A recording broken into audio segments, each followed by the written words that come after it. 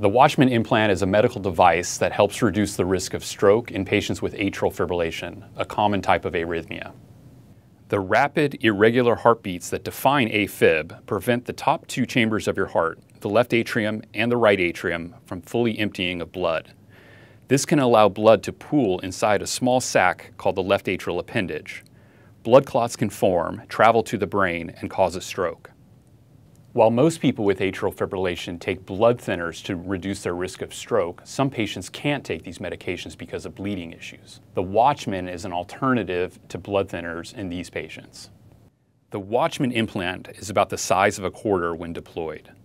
Before that, it is collapsed and positioned in the left atrial appendage through a tiny incision in the groin. Using a thin, flexible tube called a catheter, an electrophysiologist inserts the device through the incision and guides it to the left atrium.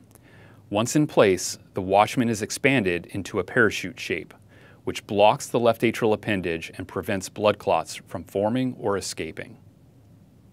If you have atrial fibrillation and cannot take blood thinners, talk to your physician about whether the WATCHMAN or a similar device would be right for you.